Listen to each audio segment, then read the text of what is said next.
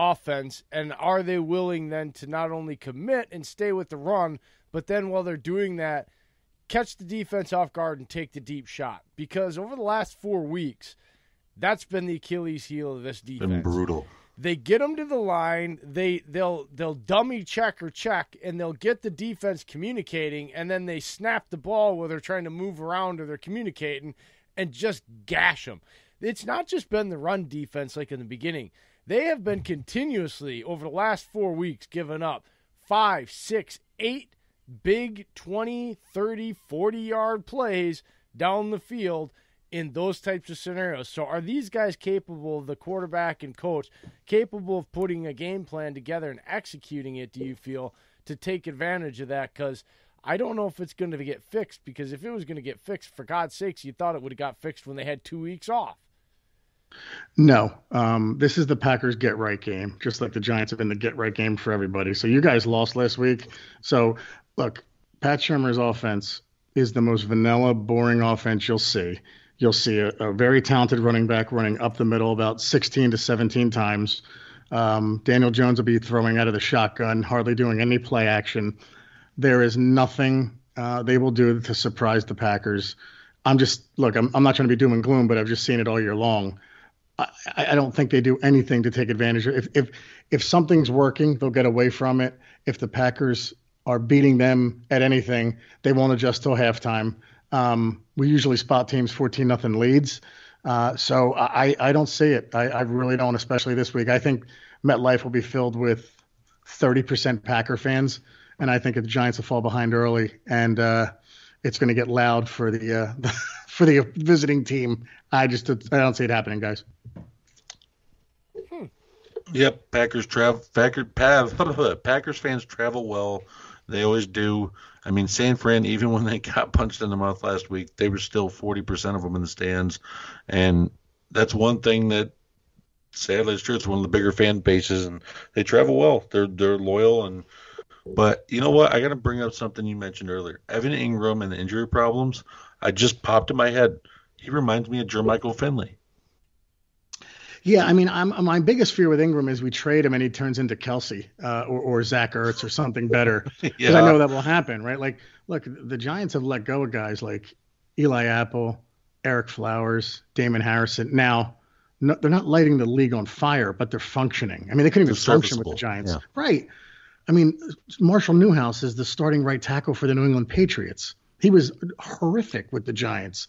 So horrific for us too. No, he's just a bad tackle that I still don't understand why anybody signs and plays. Because when you turn on the tape, that's right. Everywhere he goes, he's still going, "Hey, look out!" about 85% of the time. The Patriots played him for 3 weeks at left tackle. They got sick of that, and so then they tried to put him at right tackle. And now I don't even know if he's going to suit up this week. And then they'll release him, and some other team will put, Newhouse is continually one of these linemen that can't block, that keeps getting paid by a different team, hoping that he's good. I don't understand it, man. Patriots paid him quite a bit of money too, from what I understand. The Packers paid him to stay around for 4 seasons, for God's sakes. So, my biggest fear is Ingram goes somewhere else and just becomes an absolute stud and learns how to be healthy. We've seen that sometimes happen too. But a different change of scenery sometimes is needed. I hate to say it, because if you go look, Casey Hayward and Micah Hyde for the Packers, both left. Casey Hayward's the second highest rated corner in PFF right now, and Hyde's a top 5 safety.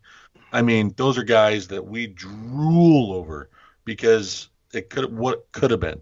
We wouldn't have to drafted Darnell Savage if we had Micah Hyde.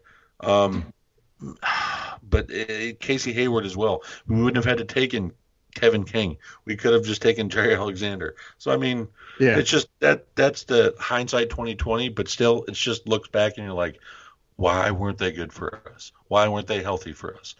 But I am going to end it with this. I got to ask, what's your final score, bud? What's your prediction? And who wins the game MVP? 41-17, only because it's a late touchdown. Aaron Rodgers throws for 4 touchdowns. Aaron Rodgers will be MVP. Yeah. He can just. But guys, we can't cover running back, so he can throw a 3-yard screen pass that goes for 60. So it doesn't matter. It's just going to be I think it's just going to be an ugly, ugly game tomorrow. I think this is the Packers get right game, like I said. Well, I mean, we're not looking to treat the Giants like a lower opponent either, because that's what's called the trap game, and that we still take it seriously. Jones still has the ability to come back and win games. I watched it in Tampa Bay game, his first ever game, and he came out, and Tampa Bay missed a kick, but you know what? He still put him in position to win. So and I think that was the last time. I think that was the last time we saw. I think that was the last time we saw the RPO being used. So I think Shermer went back to the really? Shermer went back to the Eli Manning offense after the Tampa Bay game, and it's just shotgun throw. It's insane. He doesn't use Jones' mobility at all. So is he trying to get fired? Is that what you're assuming? Who knows? And the way he treats the media, he doesn't even talk to them. It's just he's sick of everybody. So goodbye. So all right. Well, you know what? We appreciate you, Jerry, coming on. You have been wonderful and a very, very good couple laughs throughout this. And your knowledge of the game is very huge, substantial. We love it. And we'd love to have you on again in the future, too, because we have some plans for trying to get a rep for every team, and you fit great with it. And we like to call you First and Goal family. Absolutely. Thanks, guys. And by the way, you had no idea I was going to throw Don Hudson at you either. Oh, surprise us there. I'll give you that. You don't hear a lot of people talking about Don Hudson in this day and age. Not even Packers fans. Most people don't even know who the hell Don Hudson is, and they're Packers fans. Nice. They're like, isn't that the center where they practice at across from Langbo Field? It's like, yeah, that was a guy that played for him. That's why they call it that. Like, God. One of the legends back then. But you know what, Jerry? Go ahead and give a shout-out where they can find you at again on Twitter and what you do real quick, so then that way they can follow you if any late listeners jumped on. Yeah, absolutely. Twitter account is @GiantInsider, and the website is www.thegiantinsider.com. We are still a newspaper, and the subscriptions have been up since Chris and I have taken over, so good stuff, buddy. Awesome. We loved having you on. You know what? We're looking forward to the matchup. I'm not looking at a big rollover. I'm going to go ahead and ask Jay, what's his prediction real quick for the game, because I accidentally skipped over us real quick.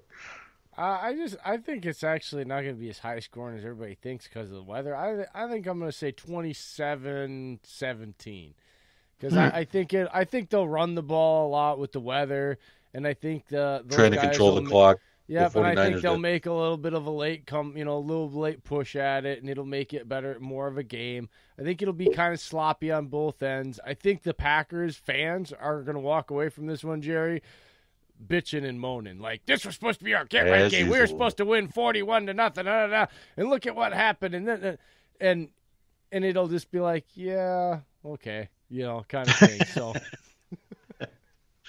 yeah. I'm going to pick the Packers as well on this, but it's going to be 28-16. I just think that the touchdowns are going to be there for the Packers. I feel the Giants are going to be able to move the ball, but they're going to put up field goals. I feel like they're going to put up field goals instead of putting up the touchdowns, and it's just the spread's going to grow a little bit. And my MVP is going to be Aaron Jones. I think he gets right this game, gets a rushing and receiving touchdown. Well, you guys are more optimistic for the Giants than I am, so good stuff. I'm glad to hear it.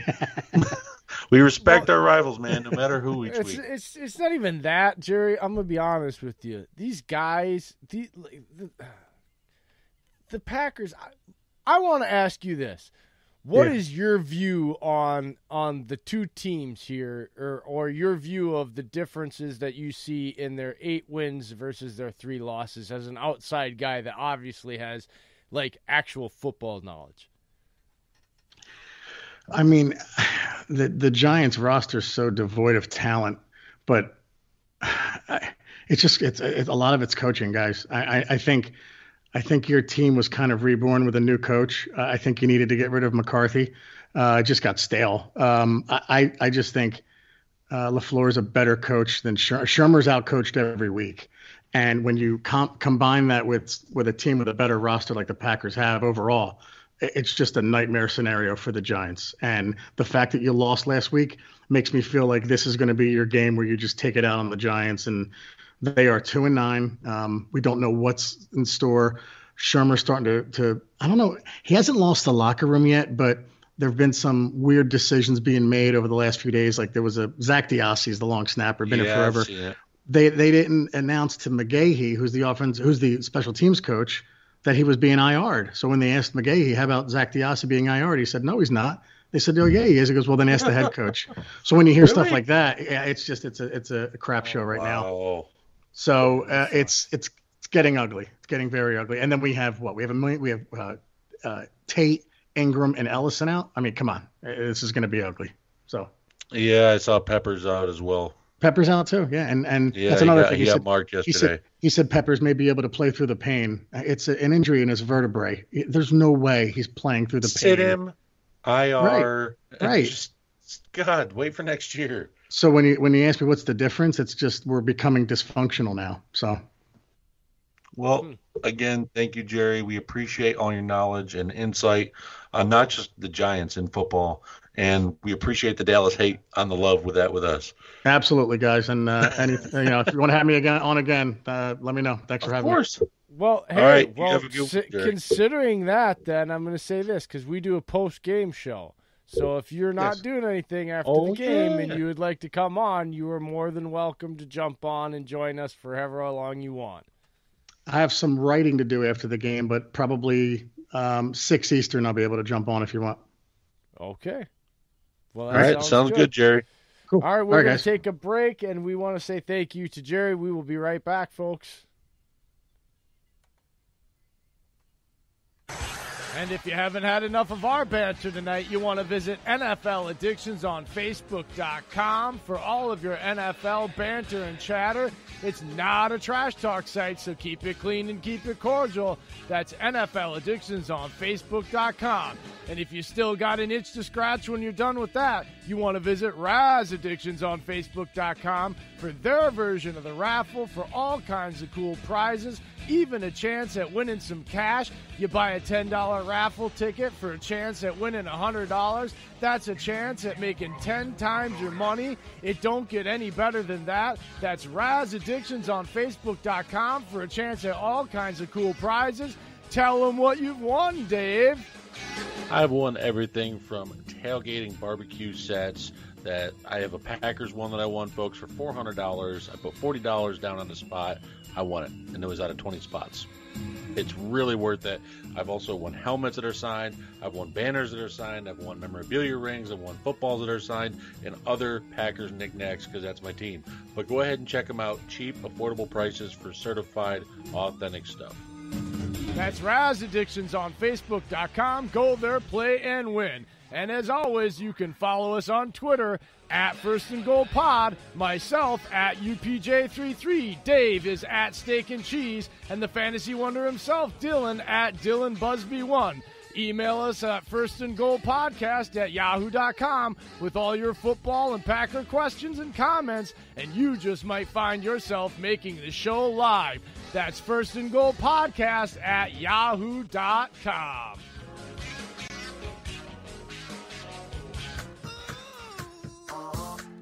All right, men, it's Movember. Grow your facial hair out to bring awareness to prostate cancer.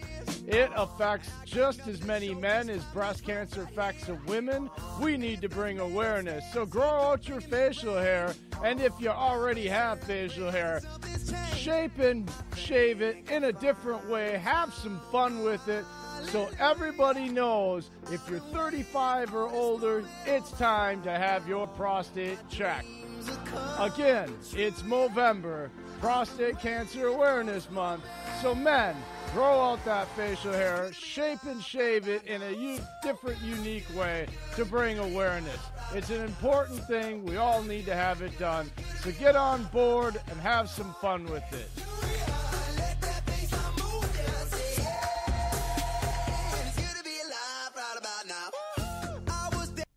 All right, we are back, and we are going to give our final thoughts for the evening on everything that we talked about, and a few little tidbits to get in there since, you know, we got down a few rabbit holes, and then get you guys out of here at a decent time tonight. So, what you think, Dave?